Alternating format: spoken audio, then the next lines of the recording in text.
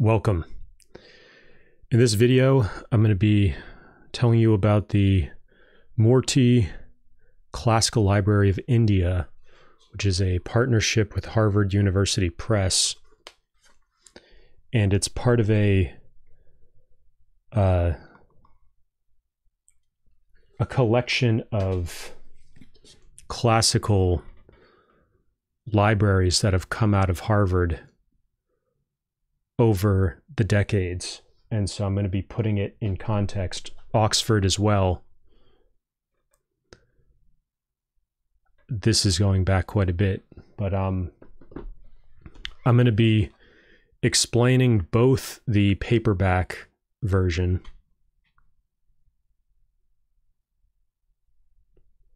and also the hardback. And you may recognize the name Murty. This is the founder of the project.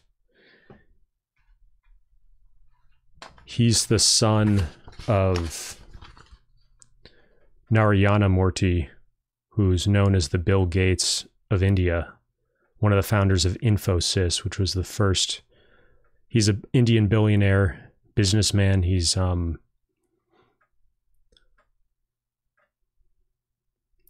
Infosys was the first Indian IT company to be listed on the NASDAQ. And then this is Rohan's sister, who you might recognize as the First Lady of the UK. She's the wife of Rishi Sunak.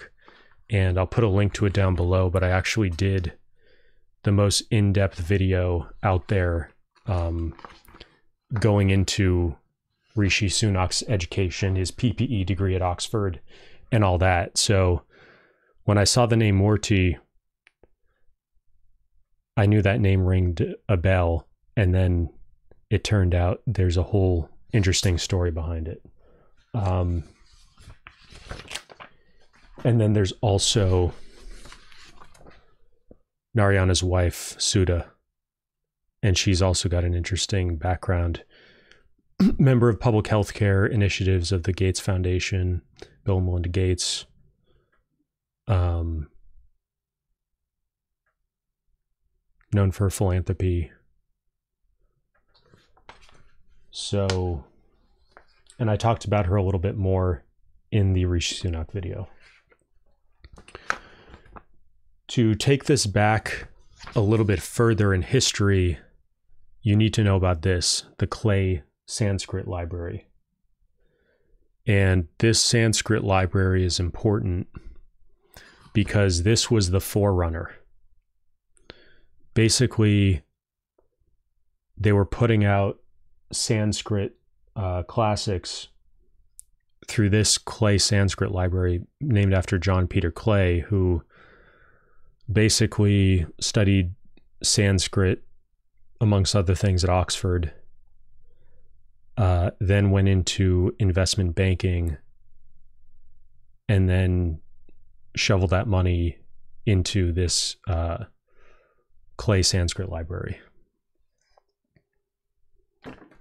So just to give you a sense of what that looks like, this is what this Clay Sanskrit library looks like.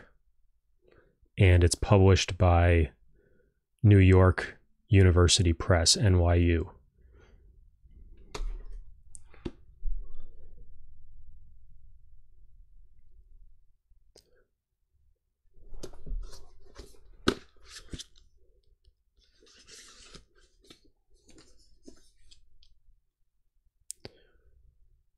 So that's what they look like.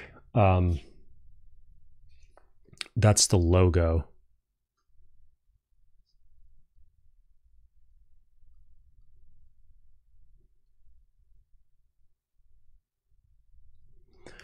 So this wrapped up in 2008. They couldn't get money, or they were looking for money to continue it. And then around that time, Rohan was at Harvard getting his PhD in computer science. He got his undergrad at Cornell.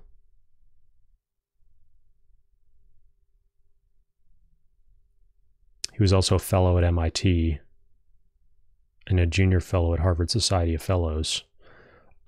So he was doing networked systems, embedded computing, distributed computing systems, wrote his dissertation on opportunistic dynamic spectrum access and wireless networks, which is kind of relevant to the development of India, because India kind of leapfrogged over the way the US had all these wired internet connections and laying down fiber and stuff. They leapfrogged that and went straight to wireless. And so that area is particularly important in Indian infrastructure. He also, I forgot to mention, he also had that Microsoft Research Fellowship. So a lot of interesting stuff there. But he got into Sanskrit while I was at Harvard. And that's when he got interested in pursuing this project.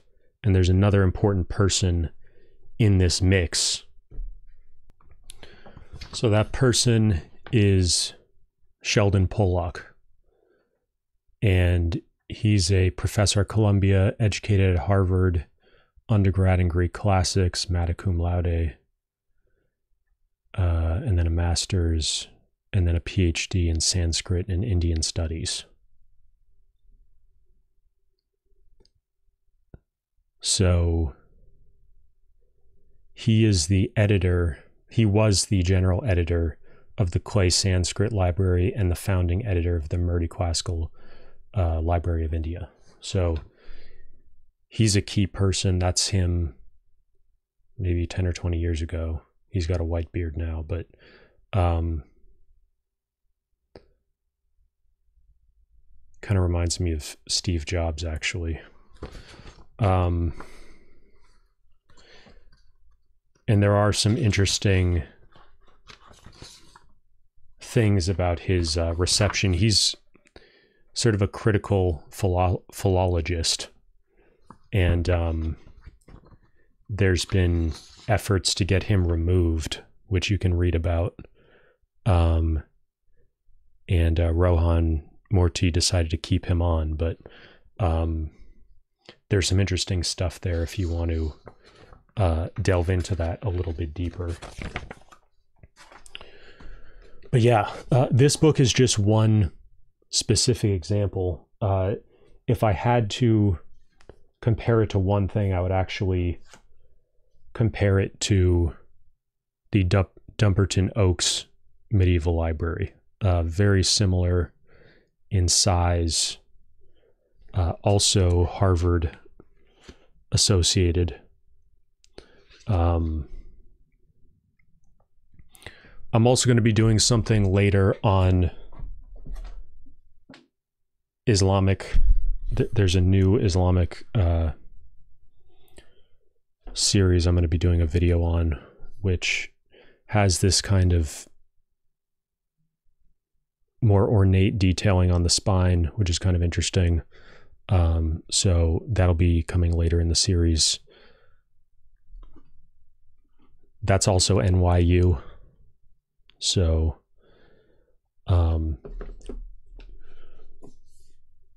you see the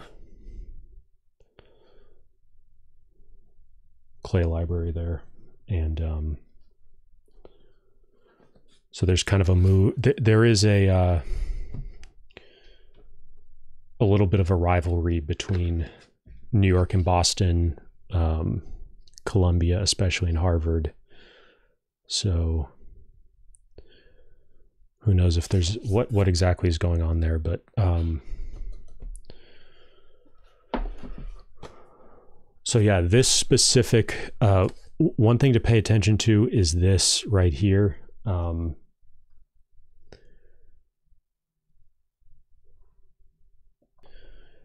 there's a couple different names for that, a ribbon or a bookmark ribbon.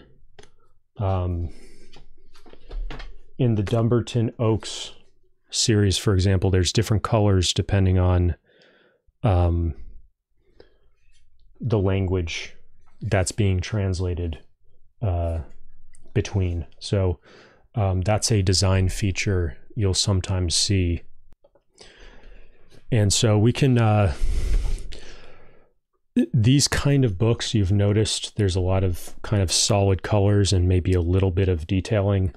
Part of the point of that is when you see them on the bookshelf, they're easy to recognize by color, and you see just a wall of all the same color.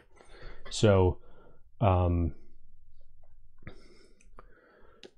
there's two ways to kind of display them, with this dust jacket and without. So I'll take the dust jacket off, and there's also the design feature of this inner piece of paper. On a nicer book, this first sheet of paper is going to be a different material. So you can see it's kind of a recycled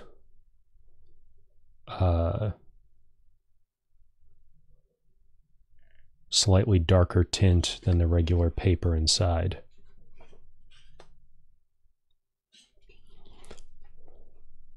And you can see that here also. It's kind of a gentle speckling of recycled material. There's the Harvard University Press information.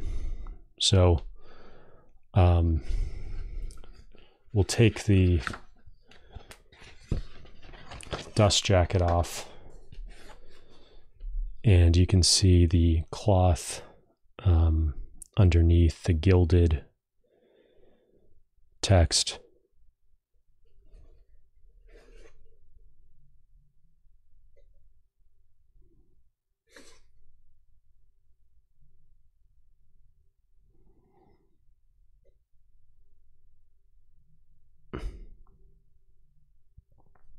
So this book specifically, it's called The Essence of Politics, but it's really more of a book about statecraft. In some ways, it's advice to a king and advice to a prince, advice to a certain extent also for the retinue or the advisors around the prince or king. So if you're interested in strategic culture, or you're interested in just, you may have read medieval takes on this, or you might have read Sun Tzu, The Prince, Machiavelli. There's a long tradition of these kind of books in pretty much all civilizations. And some of my more advanced courses get into that. So you can contact support@timothykenny.com if you're interested in some of that stuff, learning more about that, types of strategy. I was researching this. There's a monograph out of I think it's called the Indian Ministry of Defense, on this book, not this specific volume, but this classical book on kind of Indian strategic thought. It's like 135, 6 pages. There's a PDF you can find online on that. Army strengths and weaknesses. So the idea of the king being the commander-in-chief is key here in a military leader. And so you have the Sanskrit on one side and English on the other. And we can compare that, although, just to reframe things a little bit, there's a little bit of a note of the text and translation at the beginning. There's the introduction and there's notes at the end. There's a table of contents. So let me just take you through the first few pages. This acronym right here is key. Murty, Classical Library of India, Volume 28. So if you want to put them in proper order as they were published, you can do that. There's Sheldon Pollock, general editor, and just as a comparison again, Dumbarton Oaks, they are a little bit more forward with the Veritas Harvard crest there. Same design of the ribbon there. Similar cloth look, although a little bit different. Sort of a purple burgundy. And then you have this inner paper.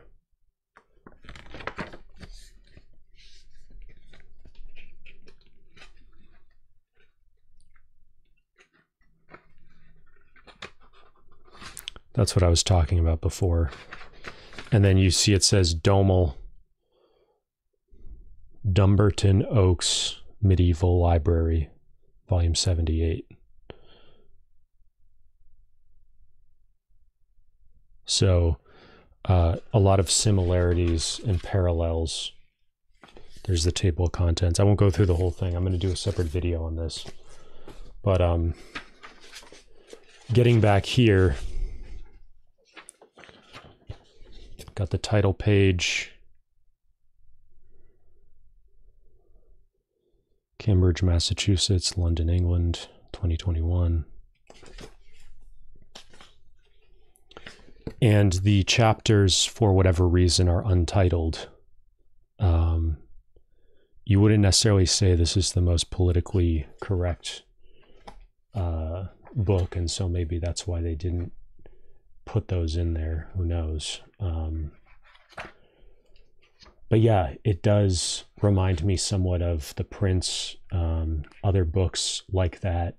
Although at the beginning there is more of that Sun Tzu kind of feel, where the first chapter is conquering the senses, so very much about mindset and inner experience, kind of a spiritual level to it,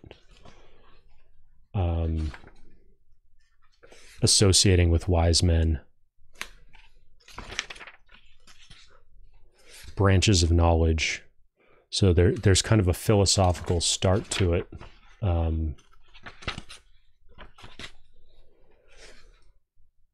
Demarcating good conduct.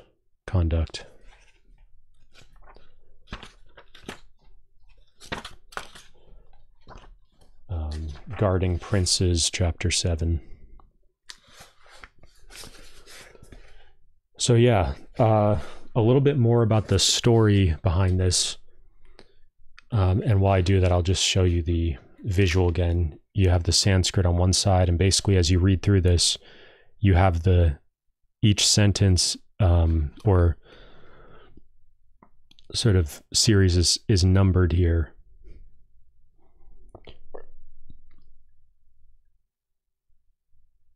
And so you go back and forth with that.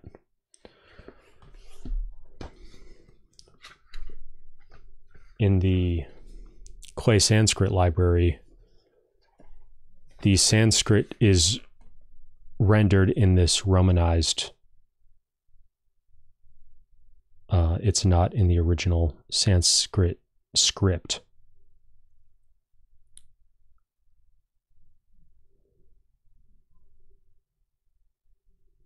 So that's a really important difference. And then you have the paperbacks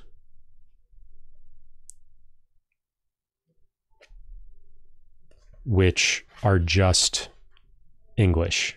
There's not the original Sanskrit.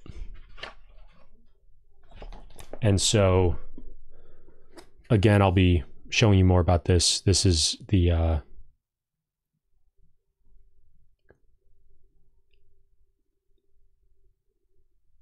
Arabic library stuff that I'll be talking more about later.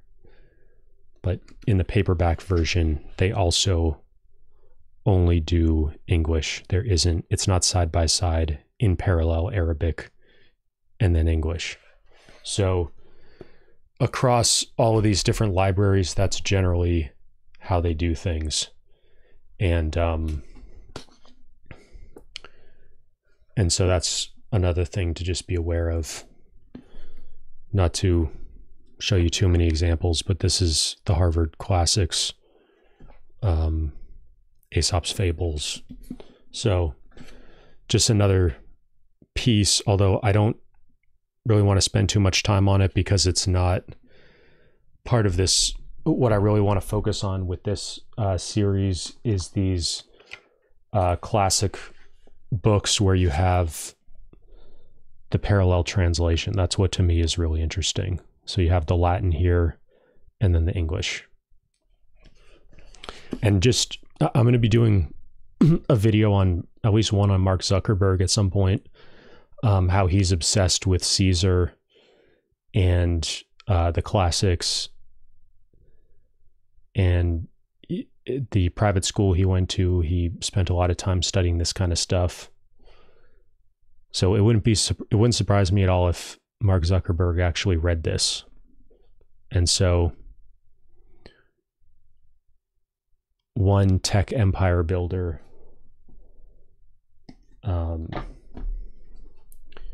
just having an interest in this stuff, the meme lately of how often do you think about the Roman Empire kind of thing. This one as well, which we'll get into in a separate video.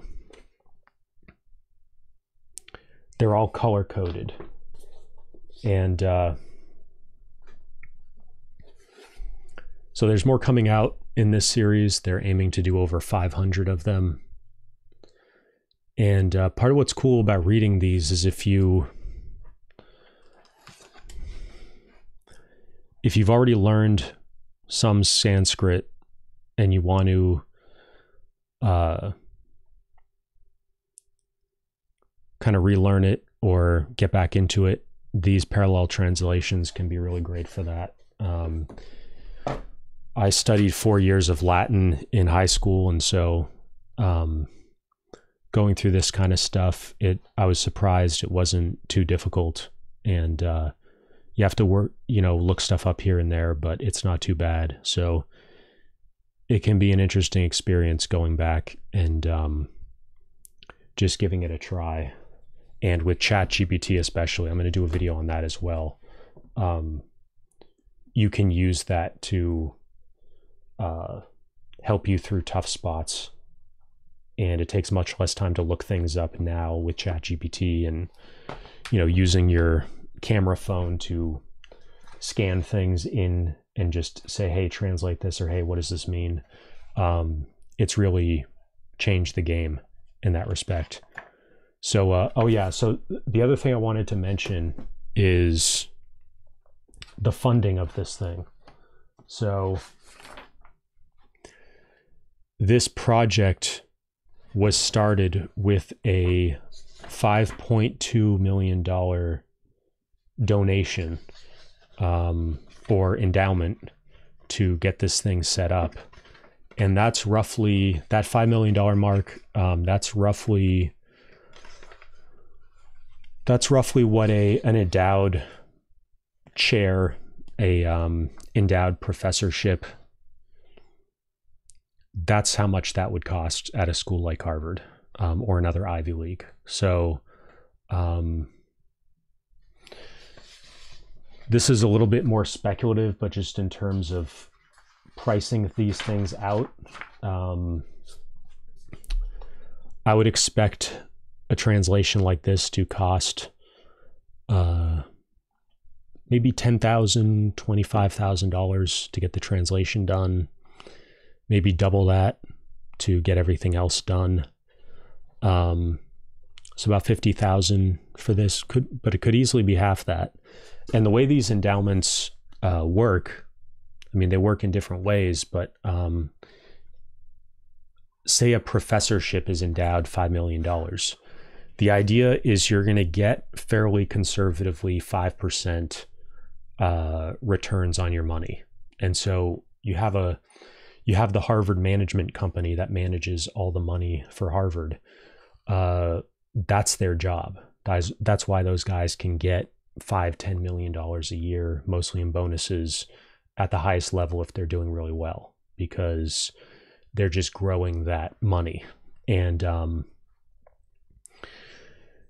so if they can get that 5%, you can keep the initial $5 million principal intact, hopefully never have to draw down on it.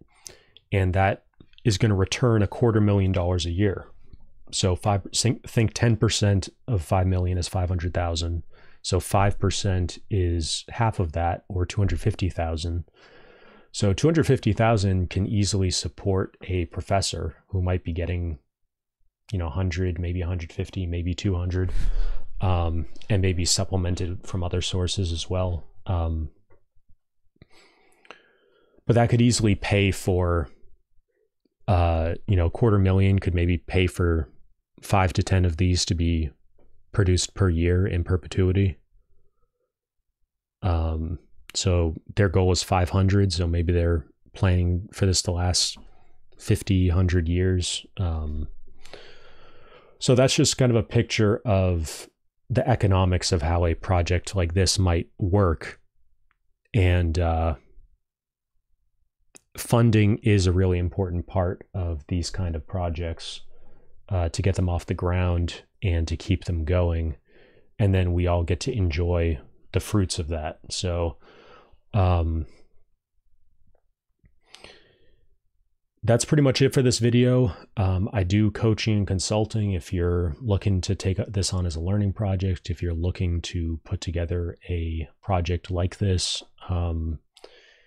if you want help with your accelerated learning, productivity, those are the courses I teach. If you want to know more about my premium stuff, which is not out on other platforms, it's exclusively through my website, and there's certain enrollment dates. You can email me at support@timothykenny.com, and I or somebody else will get back to you and walk you through things. Definitely like and subscribe if you want to get more content like this. And in the description down below will be a playlist where I'm going to be covering basically every book in existence that's like this. That's where it's, a 5-foot library, or the idea of filling up an entire bookshelf with a single color. If you see a bunch of books like that, all of the same color, that they're from a similar series. Or here's the Arabic series I'll be covering as well. Library of Arabic Literature. So, and in general, not many people talk about it, but, if you're just reading books that are kind of one-offs, you might think about, like, what if I became the kind of person that read through a series of books? There's the famous computer science, I'm blanking on the exact term for it, but the computer science series by Springer, Lectures in Computer Science, I believe. But there's these series of books, and there's a certain satisfaction you get going through a bunch of these, or having, a bunch of these on your bookshelf, and then being able to go and kind of somebody's curated all that stuff for you. And you see there's that visual format of the kind of maze. If anybody knows what that's called, definitely leave a comment. I know there's a term for that. And then you have the logo there. So when you compare the Clay Sanskrit library, there's a very similar aesthetic.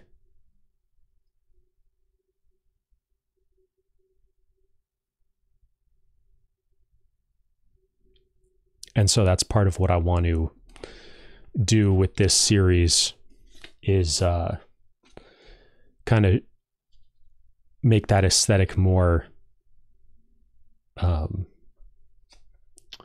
more easy to see.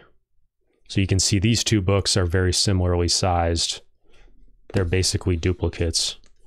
And then the Dumbarton Oaks and the Murty Classical Library of India are also nearly identical. There's also a, well, actually, I'll save that for another video, but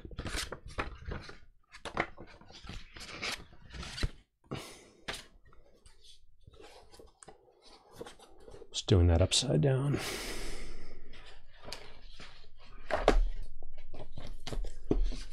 You can see these are also literally almost indistinguishable. So I'll leave it there. Definitely let me know what you think down below. If you have any questions or comments or other things you want me to review, leave that down below. And make sure to like and subscribe, and I'll see you in the next video.